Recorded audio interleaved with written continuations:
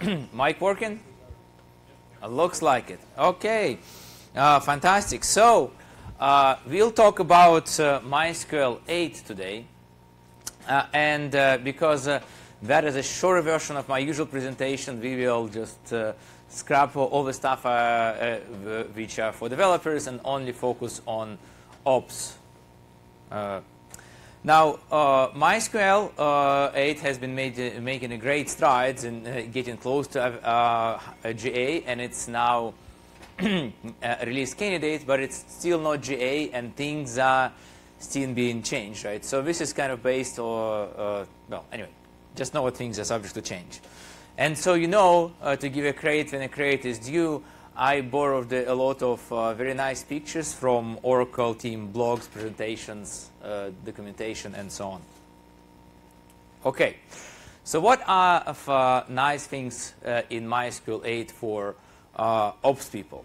Well, there are, I think, is a lot of great stuff which are in MySQL 8 in the areas of stability, high availability, performance, security, availability, and manageability. The first thing which excites me a lot is a native data dictionary, right? And this is something that is very internal, but also very important, and I would say is about 10 years overdue at this point. Right? What is all about, right? And one folks in operations would care. Now, if you look at the MySQL before MySQL 8, it would store table information in what so-called FRM files, right? One file per table. And then if you use in a DB table, it would also store a copy of information in a system table space, right? The problem with such setup is what this data can be getting out of sync. For example, if you would have MySQL to crash just around time when you were doing alter table, you could have this data to be out of sync, and you have a lot of fun manually recovering that. It also would not be quite atomic, right? If you do the single drop table or a name table, right, that would either really succeed or fail unless you crash. But if you have some sort of more complicated scenarios, for example, if you have dropping several tables one after another, before MySQL 8, that would not be atomic statement. You could have two of them dropped successfully, then one of them thought to be non-existent, you get an error, right? Boom. Half-done statement, that is not really what you would expect from other statements, and MySQL 8 fixes that. We also have, through that, much faster information schema, because now it can read from those real data dictionary instead of having to scan a lot of FRM files, and also no more MySum system table requires. And that is another reason why and how you can could potentially have non-transactional behavior in the future, right?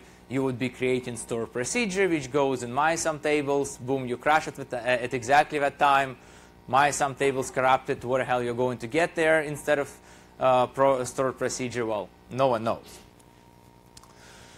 Information schema. That is a great example here, and we can see this query with a join on information schema, which used to be pretty much unusable, right? Even with relatively modest amount of tables, it could take many minutes, and if you would go to a million table in this case, it would not complete even in 40 hours, right? Now MySQL 8 is able to handle that quite efficiently. And even if you have a million table, well, it would take a little bit of time, but 78 seconds, that's still usable, right? With such a large amount of tables. UTF-8, another area where MySQL 8 got a lot of focus.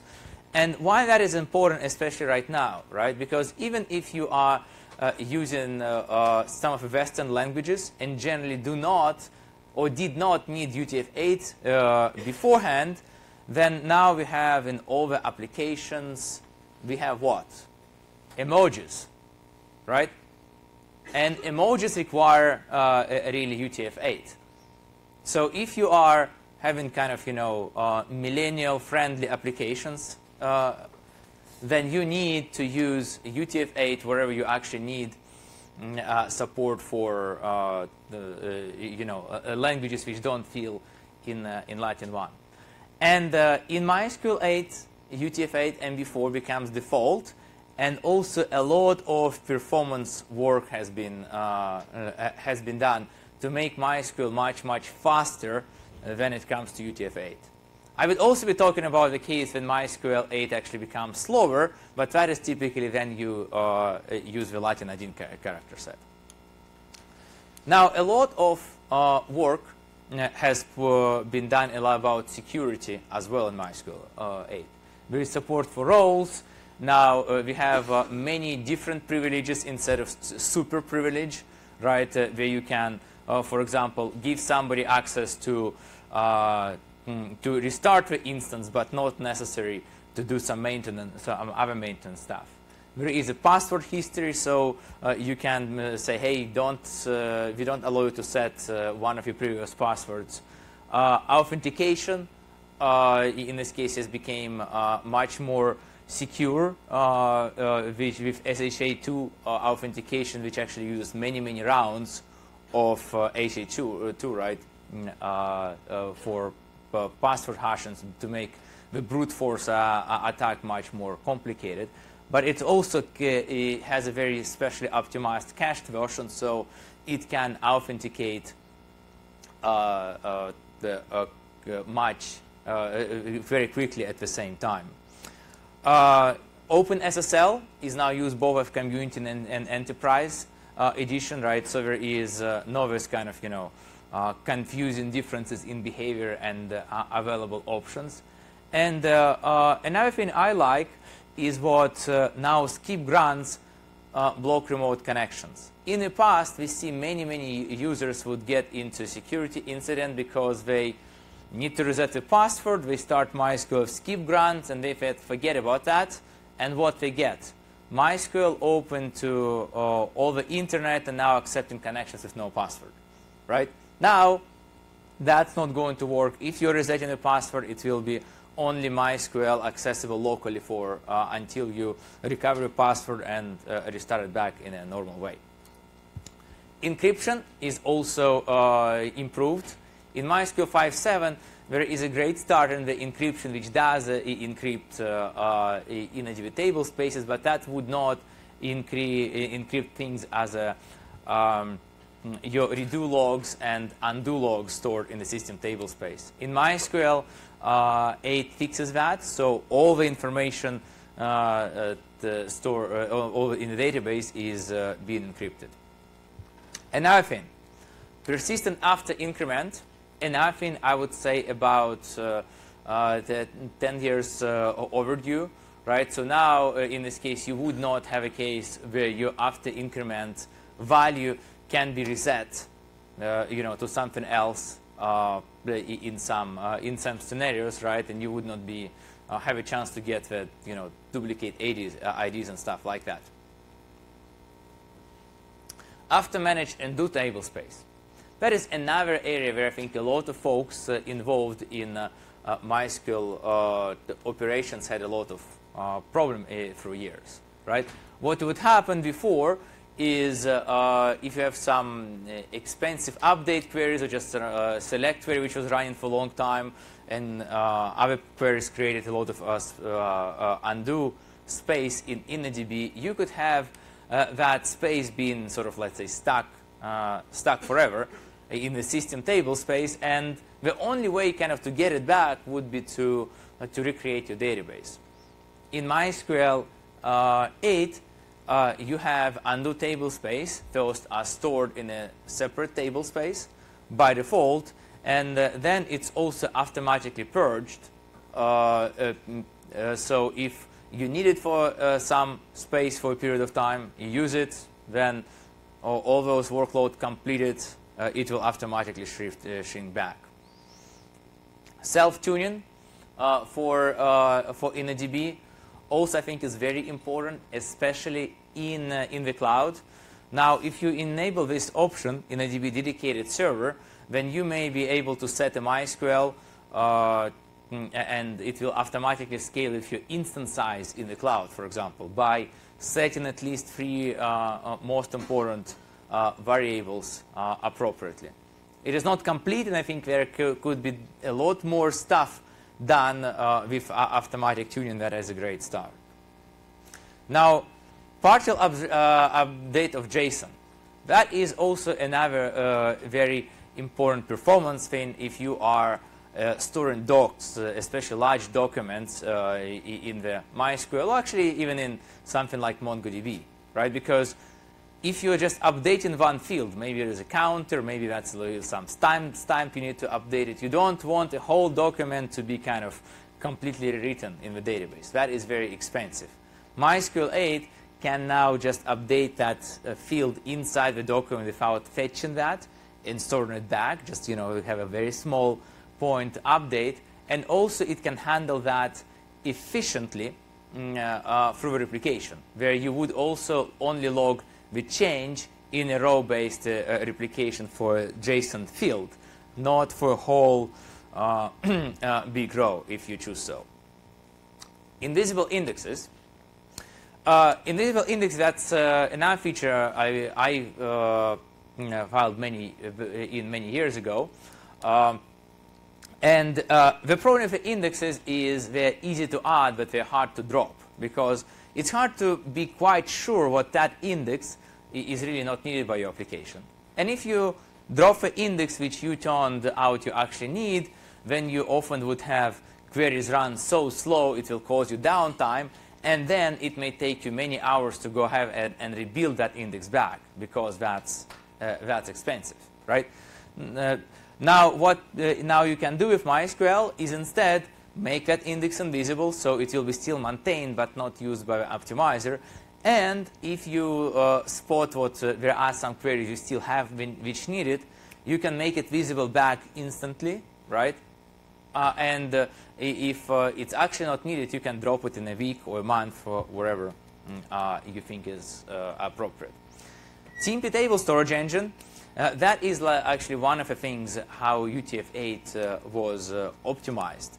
It's much more efficient storage engine for internal temporary tables, which are used for many complicated group by queries.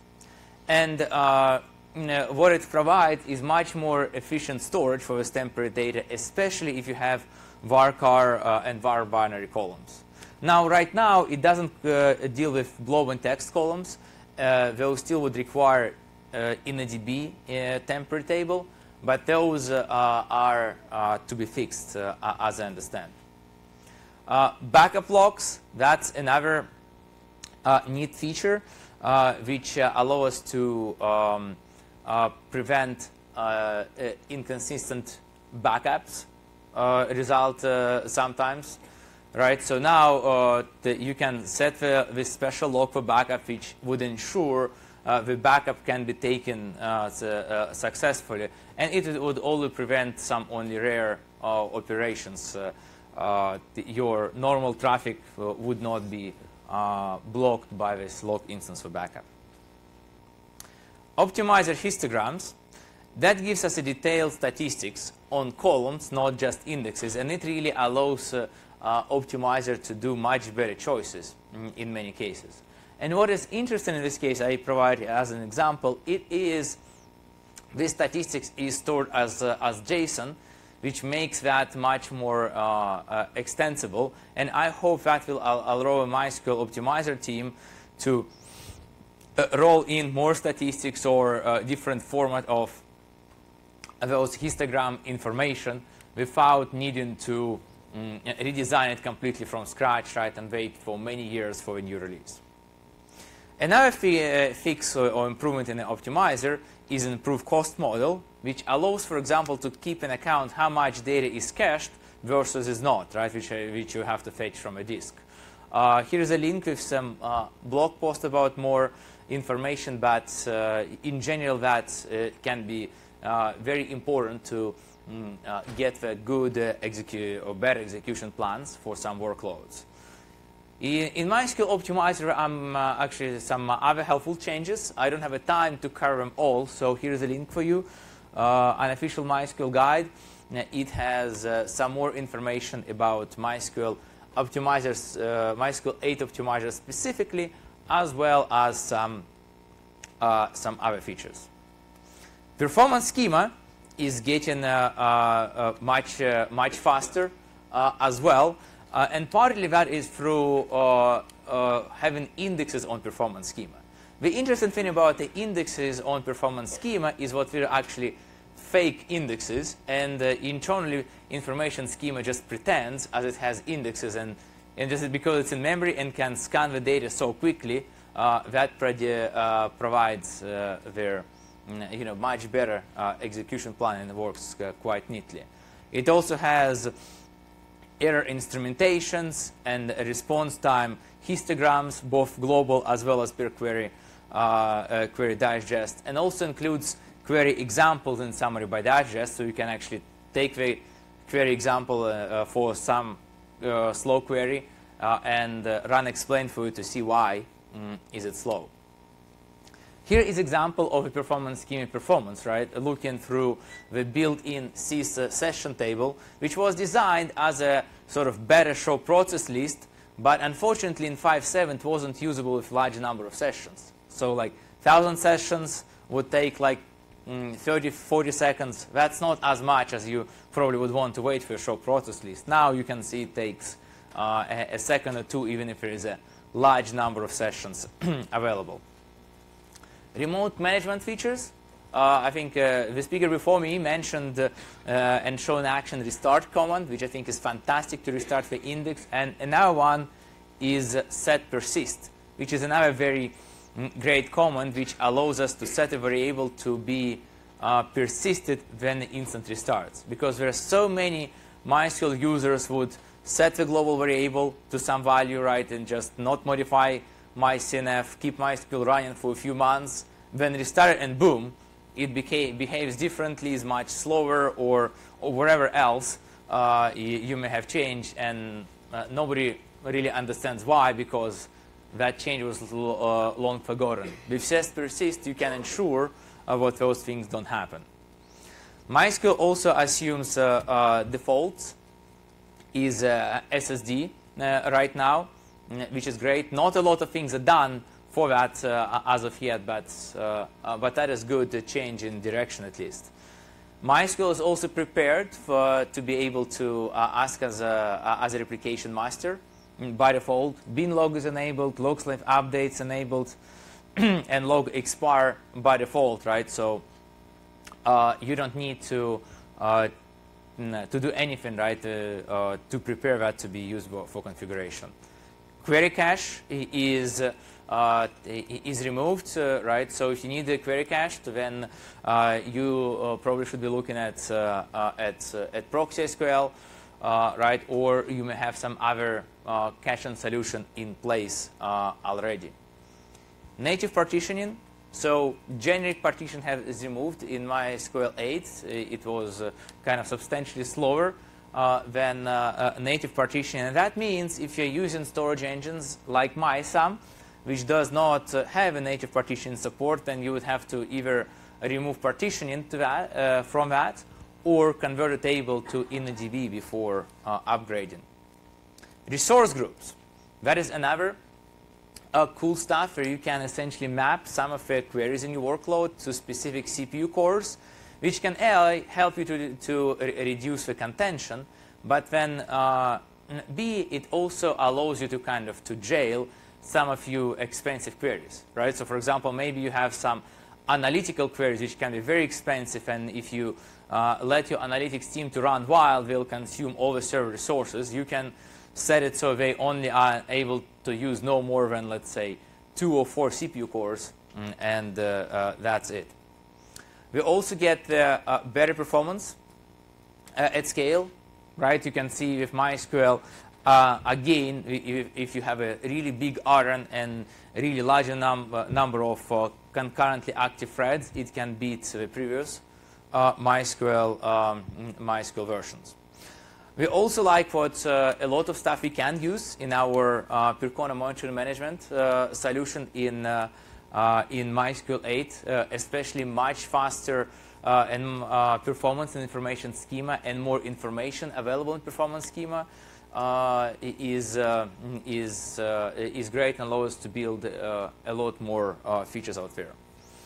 Okay, now things which are not so great, I'll call them feature requests. The single thread performance still sucks, and we don't have a parallel query support as of yet, right? And hopefully that will get to roadmap sometime soon. Here is the graph, right, from the champion of MySQL single thread performance, Mark Callaghan. Right, and actually I cherry-picked one with a worst regression, right, guilt as charged. But you can see what for some cases we have less than half performance of in MySQL 8 as we had in MySQL 5, right? So I think that is something we would like to see some reverse, right? And it doesn't have to be this way. There is another database which is called SQLite, which is able to both add the new features in the new releases as well as have single thread performance being better release after release. And the last thing, if you guys are interested in much more information about MySQL 8 and MySQL and other open source database in general, we welcome you to come to Santa Clara in the United States. We will have a Percona Live conference out there. Just want to let you know. And that's it. And I think I still have a whole 3 minutes for questions. Right, Fred? Yes. No questions? Yes. Is the internal catalog replacing the So you mean information schema? Well, yes, pretty much. Instead of InnoDB internal data dictionary, right, and the FRM files, now we'll have just one data dictionary. Any other questions? Thoughts? What? Memory engine. What about memory engine? Well, so so the question is memory engine going to be replaced, right? So now we have this TMP table engine, which is designed for in-memory temporary tables. And those tables have a very specific workload which is needed to resolve the queries.